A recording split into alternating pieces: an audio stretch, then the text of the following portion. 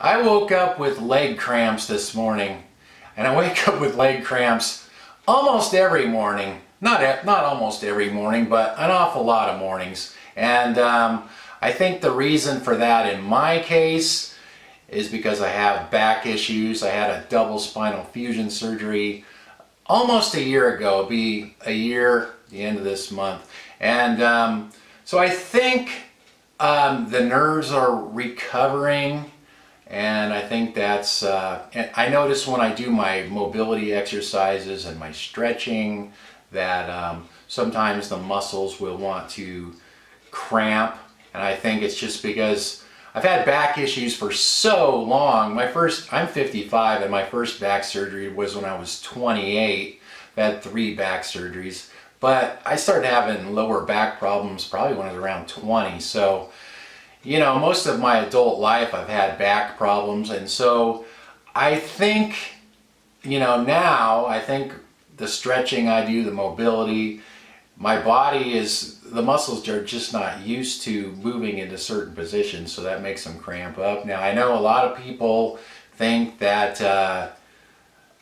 you know, sometimes you need more potassium or magnesium, and I've tried all those supplements in the past and I could never notice any difference. I had this one girlfriend once who would insist that I needed, you know, more potassium, more magnesium, and I said, nah, I tried that, it doesn't work. And then she said, well, you know, that's why you don't get better, you just won't try anything. And it's like, whatever. She wasn't around very long. She started driving me crazy. So I try a lot of things. I know what works and what doesn't work. When you're in chronic pain, you know, everybody wants to help, but you know, the stuff that people are trying to help you with, their ideas usually don't help. Like in my case, I have smashed nerves. I had smashed nerves in my back, and I also have thoracic outlet syndrome. So that's smashed nerves up here where they come out of your neck, smashed nerves and blood vessels. So,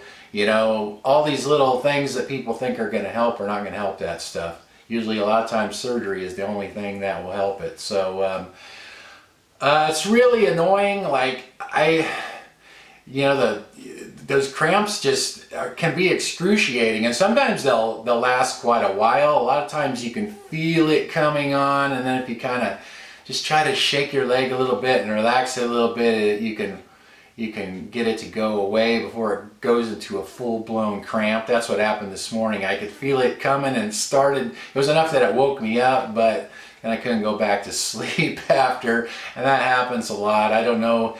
I've heard people say, oh, maybe that, you know, it's hydration, but I know I've tried drinking tons of water before I go to bed, things like that. I still don't know if it makes all that much difference. In my case, I still think it's mainly just from the nerves. When the nerves, you know, are kind of damaged or, you know, compromised, they cause all kinds of issues. So I don't know if that's anything that will ever go away. I am improving from my back fusion surgery over time, but you know, it's a slow process. When those nerves are smashed for, what I say, my first surgery was when I was 28, and I'm 55 now.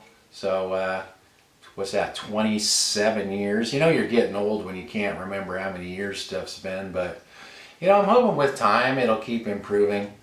Anyway, thanks for watching, you guys. Talk to you next time.